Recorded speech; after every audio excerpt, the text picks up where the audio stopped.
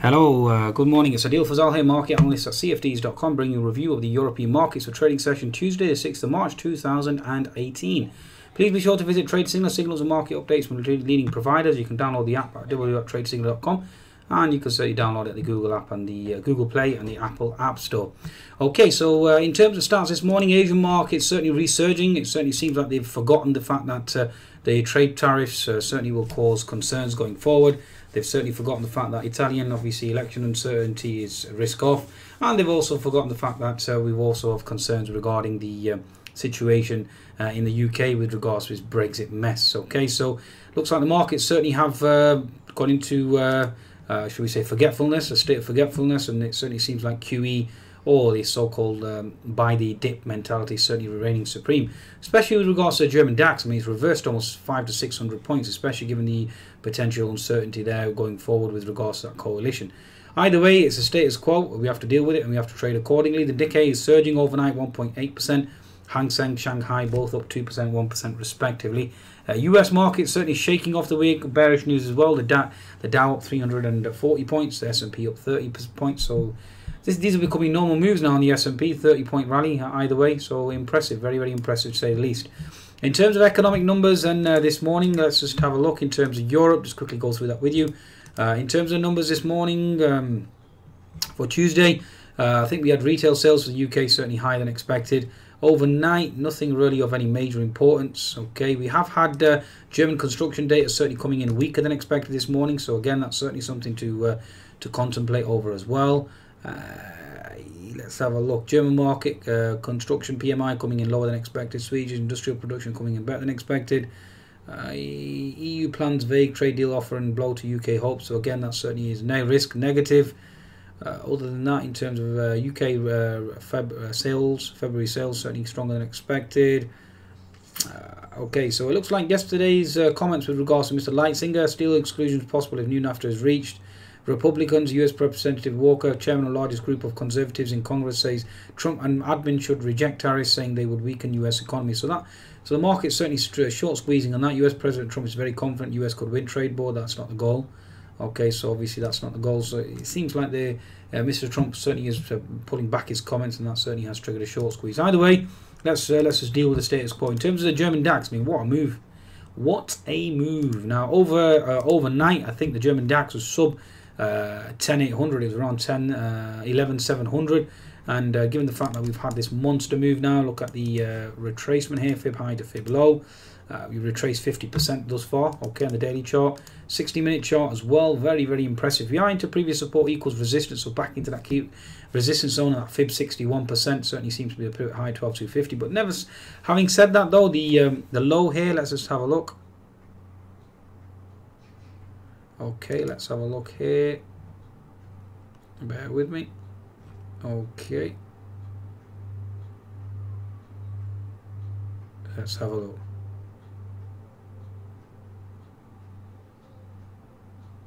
Okay, right, no worries. Let's have a look here. So in terms of the 60-minute chart, again, looking for a potential reversal here, looking for weakness on the German DAX into that fib 61%. We have that unfilled gap below, so watch out for that gap below at 12,090. Certainly looking for that gap to close given the uncertainty. Previous resistance equals support, so around the 11,970 zone. It's been a monster move, and this is exactly this market. It's certainly pure emotions at the moment, okay? 10-minute chart certainly coming into resistance now, looking for that gap to close at 12,090 on the downside. So watch out for that potential move lower, folks, okay, on the downside. In terms of the French CAC, again, this is an impressive move on the French CAC as well. Okay, so in terms of the 60-minute chart, let's just go to the daily first and foremost. Let's see exactly where we're trading there. From my perspective, the French CAC certainly wants to close that gap around the 5030. That's basically what we're targeting. But having said that, there are gaps above. You've got a gap here. Obviously, that gap's closed now, so you've got resistance at 5360. Gap fill around 5320. Okay, so watch out for gap fill there. Okay, and then we've got a gap fill obviously down here around the 5260 zone. Okay, let's see if we can close that gap. Having said that, there is potential move further on the French CAC given the unfilled gap below at 5030, and then support is seen at 5000 as well. Now again, it certainly seems like the German coalition concerns certainly have abated for somewhat for now, and let's see how the market unfolds going forward. Okay, nevertheless, that's something that we're going to keep an eye out for. Okay, let's just put this diagonal trend line in. taking that pivot high, connecting to this pivot high. Okay, so looking for weakness there. Watch out, folks, below. Okay, in terms of the 10-minute chart, then on the French CAC, let's see exactly where we are. Let's just draw our key trend lines and just clean this up for a bit as well. Okay, so you've got gap fill here, previous support equals resistance here and here. Okay, we do have a key resistance zone around this region here. That's quite important. Okay, obviously you've got gap fill below. We've broken out that key resistance. Watch out there. Support is seen below and support is seen below here. So it does look like we had some sort of inverted head and shoulders formation play out. Okay, so that's certainly, let's just see what the inverted head and shoulders target on that is. Let's have a look here. Caramba. So you've got the left shoulder here. Okay, you've got the head here.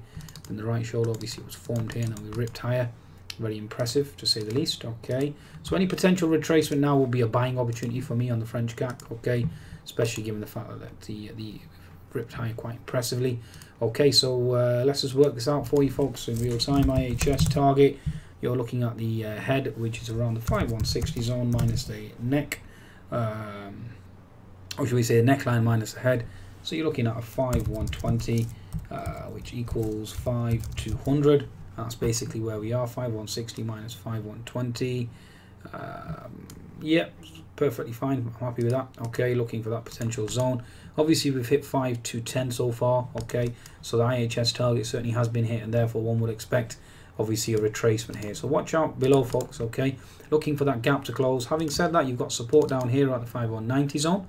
Okay, and then subsequently you've got previous resistance equals support of 5176, and then eventually you've got support of 5160. So let's see how that unfolds as well. Okay, so certainly looking for weakness at this juncture with regards to the French CAC. I'm going to save that and I can tweet that out. Okay, all right, moving on. FTSE 100, folks. Let's have a look what's happening here. Now this is an index, certainly has puzzled me this morning. I went short around the 5160. It's broken through that bearish engulfing candle, so again one would expect a potential short squeeze, so bear that in mind.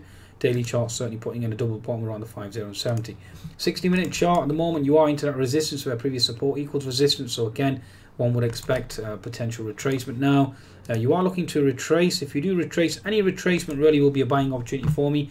Certainly will be a bull flag scenario, looking for a potential move higher, so watch out there. In terms of previous resistance equals support 7100, that's one hell of a monster move nevertheless. Okay, very impressive on the FTSE 100 there. 10-minute chart, again we're just consolidating after closing that gap around the 7175. Very impressive. We've got an unfilled gap below at 7117 though, so just bear that in mind.